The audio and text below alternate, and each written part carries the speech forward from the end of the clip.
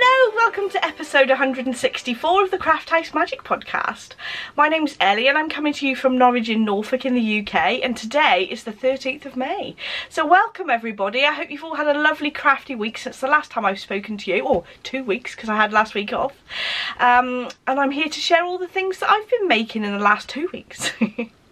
So today I have some knitting, some crochet, some sewing in the form of dressmaking. Quite a few questions from the Ask Me Anything thread, and that's it for today. You can find me on Instagram, Ravelry and Facebook as Craft House Magic, and I have my own website, crafthousemagik.co.uk, where I sell my hand-dyed yarn, project bags, stitch markers, knitting needles, crochet hooks and bag making supplies. So we've got 2 Makalongs going on in the Ravelry group and on Instagram at the moment. That's the Craft 20 a day, where we're working a little bit on a project each day and keeping our progress updated on either Instagram or Ravelry as well. And then there's the Spring Shawl Along 2021 going on, both in the Ravelry group and on Instagram as well, and that runs till the end of June, and the Craft 20 a day goes right till the end of the year, so you have plenty of time to join in with both of those. So let's get on with the knitting, shall we? First of all, I've got a finished pair of socks to show you. These are my watermelon socks, and this is a Regia cotton yarn that I got as a gift by my lovely friend Alison. And I'll come a bit closer to the camera so you can see that lovely sort of watermelon colour effect. I literally just made it with this length of sock. I probably should have kept my shorties slightly shorter to make sure that I had plenty of yarn, but I literally had just enough yarn to finish these socks.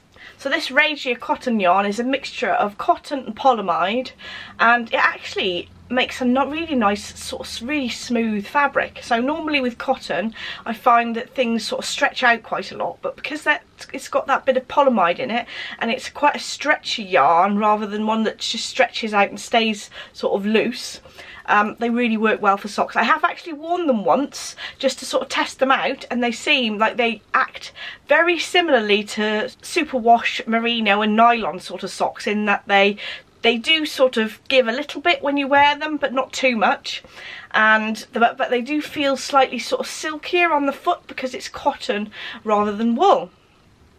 I will have to wear them quite a bit more before I give you a proper review, but that's a bit of an idea of what I think of the yarn so far. But I finished those. So this is my simple top-down sock pattern, which is available on my website for free and also on Ravelry as well. I've just basically done a shorter version of the rib, just a tiny bit of the leg, and then I've gone straight in to the heel flap and gusset, and then the decreases and the toe, and I've kept it to my normal sort of length of foot. It's just a little bit shorter than normal. So those are finished and ready to wear, or even though I have worn them once and then I've blocked them to show you. But I have another pair of socks to show you, and these have been knitted by Adam, and they've taken him 4 years to knit. Bless him. I think he's done really well though, to be honest. So again, he's used my simple top-down sock pattern, although most of the time he didn't read the pattern. He got me to tell him what to do next. But that's okay, that's what I'm here for, to help him sort of learn to knit. And he's done really well. He even did the Kitchener stitch on the toe himself, and they fit him really nicely. So I got him to cast on 64 stitches because he is a very, very tight knitter. He was knitting with 2.5mm needles, I think. But I'm really pleased with how they've come out, and actually if you look on my Instagram page there's a picture of him clapping with his feet with the socks on, which I thought was rather funny. So that's the next finished thing I've got to show you, and the third finished thing is actually something that Adam's mum's knitted as well. I have been knitting on my Cozy Memories blanket as well, and I've got some crochet to show you in a bit, but I just I'm going to keep the Cozy Memories blanket till next week to show you because I haven't finished my row yet. So this is the Early Spring Bud Cowl by Olga Olach. I don't know if that's how you pronounce it, but I will put the full name of the pattern and a link to the pattern in the description bar down below. But isn't that cute? It's got these buds on, it's sort of reverse stockinette, and then you see these buds, which is coming from like a sort of a twisted rib edge, and then the top has got the rib edge to match as well. But isn't that pretty? The yarn that I used was some Lay Family yarn that I had in my stash, but it's got some pretty speckles of all different colours in it, and I thought that that would work well with the pattern. It actually used the entire skein. You can just keep knitting until you're you've come close to the end of your yarn, and then you cast off, which is absolutely brilliant. Uses up a whole skein of yarn, 100-gram skein, and you basically knit it as if you're knitting it inside out, because you're working on the stockinette side, so you don't have to do all the purling, which is nice and easy. So like I said, Adam's mum knitted this for me as a little sample to show you how what patterns you can use with a one skein. So let's try it on, shall we? I've literally just taken it off the blocking mats, so you can see the line at the side because it was knitted in the round. It does feel like quite a wide cowl, but you could use less stitches if you wanted to, or go down a needle size so that your tension was a bit tighter. But aren't those little buds cute? Yes, I'm liking this. I'm not one of those people that has to have a cowl really tight, so that would be nice to wear. Just to keep that chill off a little bit. So like I say, I have been working on a couple of other little projects, but I haven't done much of them. So rather than just show you the small amount of progress I've made, I'm going to show you those next week. But I do have some crochet to show you now. So I found that I've got a few of these squares already crocheted up when I was making my Battenberg blanket, which ended up being a cushion, which is this here. And I've got some left over, so I thought, oh, I think I'll just have a go at doing a few more, and then I'll make something else with it. So I have done a few this week. I'll just show you a few of the yarns that I actually know what the yarns are. This is a stranded Dyeworks yarn in the Industrial Kingfisher colourway. I have a Eden Cottage yarn that I used for a hat a little while ago, so they're great for using up scraps. I think you only need about 2 grams to do these, which is brilliant. And this is a Wool Barn yarn I knitted a shawl with a little while ago. So I do have quite a few squares now that I've just hooked on this stitch holder so that they're all nice and neat together. It does drive me nuts that if you pop them all in the bag loose, they just go into a huge mess, so putting them on a little stitch marker like this is quite useful. This is a Clover stitch holder, which is quite good because you have these two rubber edges that stop your stitches from escaping, which is good. So those are going to be something. I did either think that I will do a wall hanging with these rather than a big blanket or a small blanket. I'm not going to do a huge blanket with these tiny little squares because it will take forever. I am going to do undyed yarn between these squares like I did with this cushion here.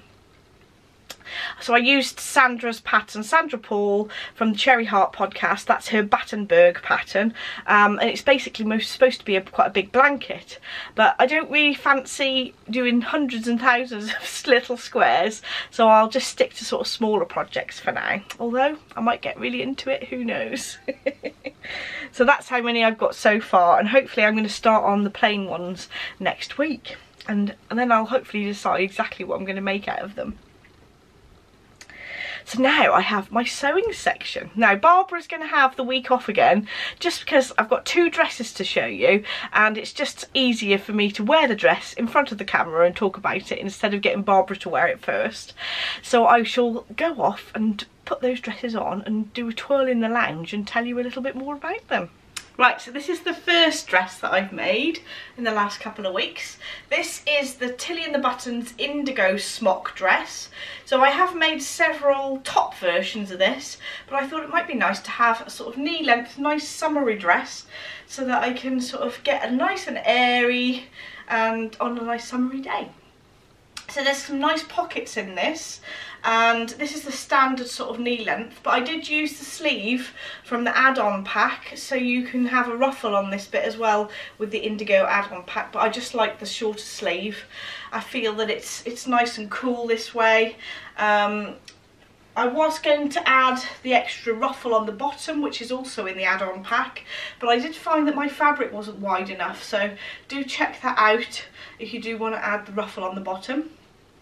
This is a double gauze that I picked up from Rainbow Fabrics, and I just wanted to try double gauze and how it worked with the indigo top, because I was a bit concerned that it might look absolutely massive, but I think it's just about okay. Because obviously double gauze is it's a more thick and structured fabric than like a viscose. I was going to add some ties just to give me a bit of waist definition, but I thought actually, when I held the panel up, I thought actually I think that'll look alright. It'll just be nice and extra breezy for the summer. So I'll give you a twirl. I've just popped some leggings underneath this, I think it looks okay with 3/4 length leggings as well. I do like my leggings underneath. But I do like the neckline on the indigo. I might have a go at hacking it to make a sort of V-neck as well and see how that goes. But I do like the shaping. There's bust darts around the side and it just goes just under my bust. I did modify the pattern slightly when I did make my first versions. I did a smaller size on the shoulders compared to where the bust area is. And then I stayed with the same size for the hips because it gives you lots of extra room anyway.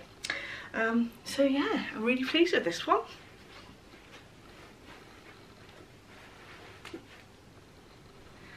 So this second one is another short sleeve dress, and this is another Tilly in the Buttons pattern, and this is one of my very favourites, the Zadie Dress. Again, nice big pockets. These in fact are my favourite pockets in all the things I have.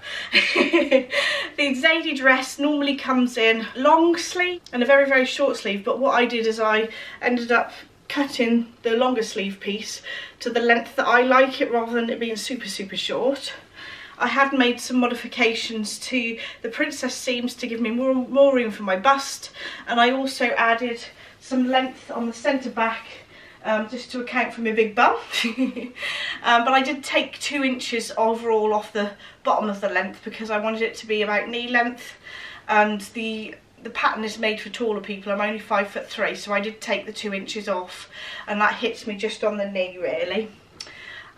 I really love this fabric. It's from Elzah Fabrics, and it's like a watercolour print on a dark background, which is always good, slightly more flattering I think, and you just can't beat massive pockets. I do have several of these now. This is probably going to be my last Zadie dress for a while, but I had got the fabric ready to use and I bought it for specifically making Zadie dresses, so I've got those all made up now from the fabrics I had in my stash, so really pleased with this one too.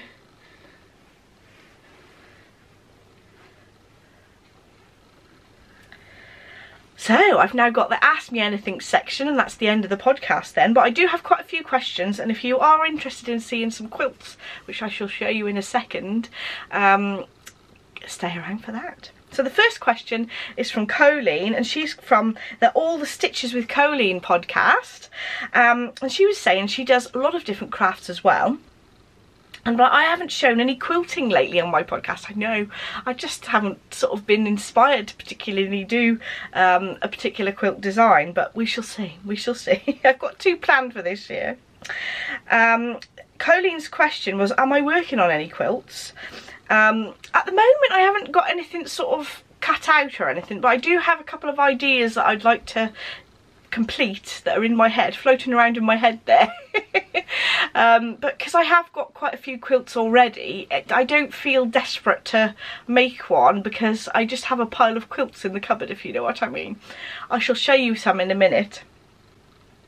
Colleen's next bit of the question was, how did I learn to quilt? So I've been sewing for quite a few years. I'd started doing dressmaking when I was about 15.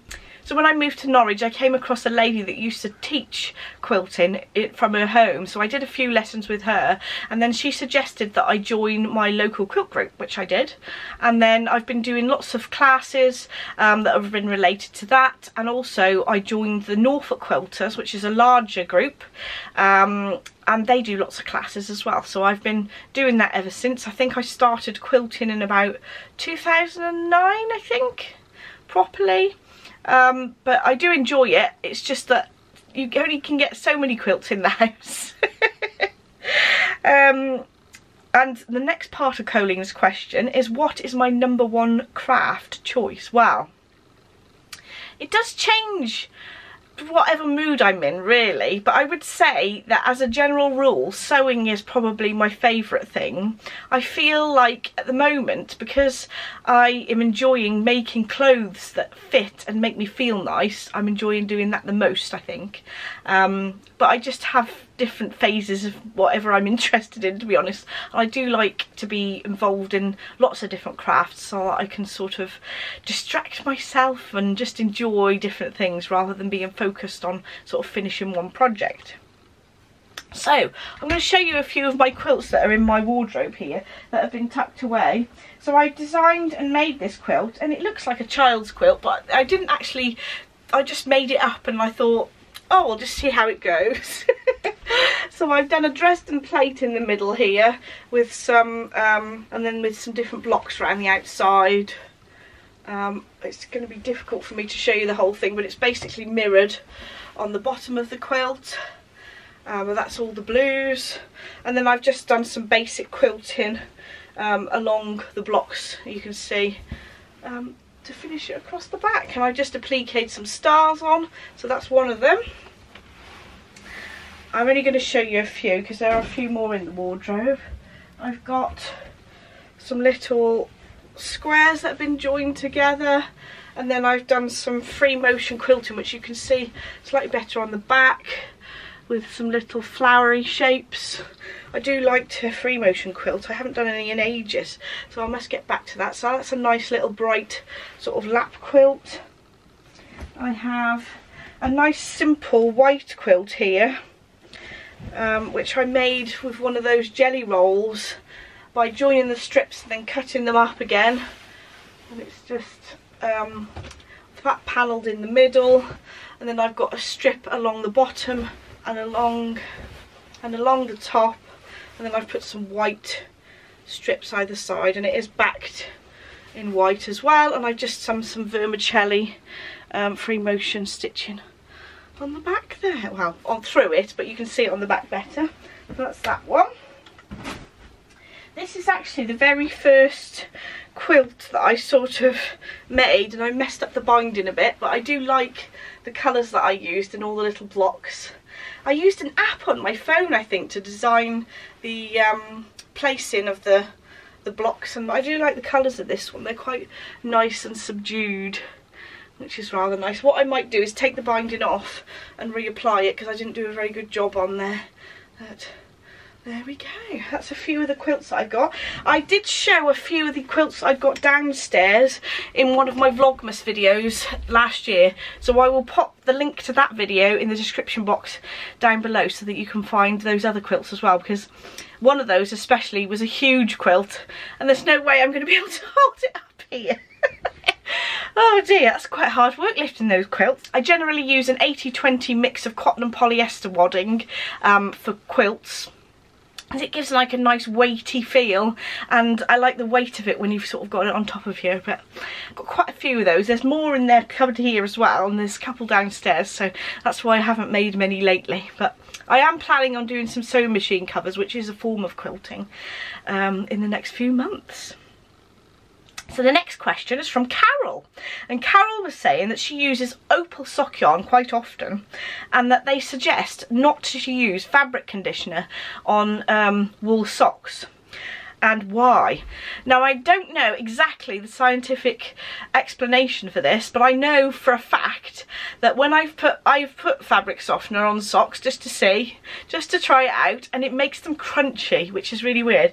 I think that the fabric softener binds to the wool fibres and just coats it, and it just doesn't feel very nice. So you're better off not using softener. It does not soften the socks. It makes them crunchy, which is really weird. You would not expect that to happen. You can always try it just to see, because you can always wash them out again, because I did find that after I washed them again they were fine, but obviously you'd need to rinse them quite a bit, but it definitely makes them crunchy.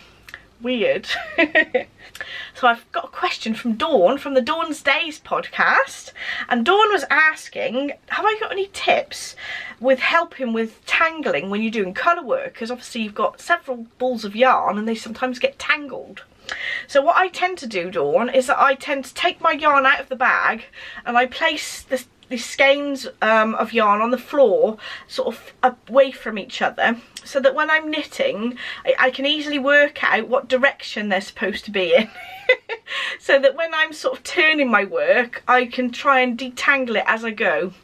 But you're going to get tangles whatever you do, I think. I think some people say that they use bags with dividers in so that you can have one ball in each side, but I find it just as, you still have to sort of keep an eye on it, so I tend to just bung the balls of yarn on the floor as far apart as I can, and just, at least then I can keep an eye on sort of where the yarn's going and how much it's tangled up close to me, rather than having to sort of run after the yarn.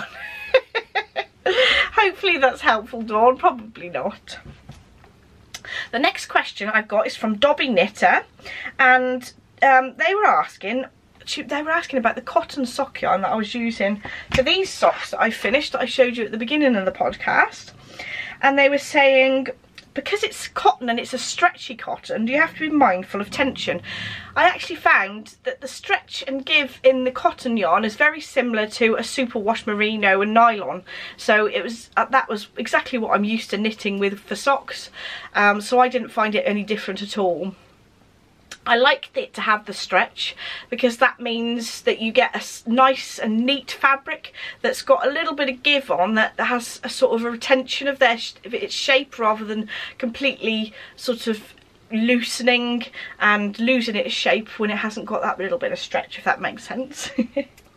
So my last question is from Sam, and Sam was asking, what is Tencel? So Tencel is basically a brand name for lyocell or modal, which is a type of rayon fabric, and it's basically made from wood. So they take wood pulp from sort of sustainable forests, and they dissolve the wood pulp and resuspend it so it makes it into fibres, which is really interesting. But apparently the whole process of creating Tencel is quite environmentally friendly, according to their website anyway, but it is made from wood, so it is a sort of a natural fibre. I feel like similar to if you're wearing it as fabric, for instance, if you're wearing like a Tencel, modal or rayon type of fabric to wear, it does feel like a more natural fabric. It's a little bit more breathable than, say, sort of polyester materials as well. And they do say that it's ethically sourced, so which is always good. So with the Ravelry group, the Ask Me Anything thread in the Ravelry group, I haven't always been replying in the actual thread. I'll just chat about what my answer is on the podcast. So if you do put a question there, do watch the next podcast so that you don't miss your answer. So I think that's all for today. Thank you so much for watching. Don't forget to like and subscribe if you'd like to see more. And I shall see you in the next podcast. Bye!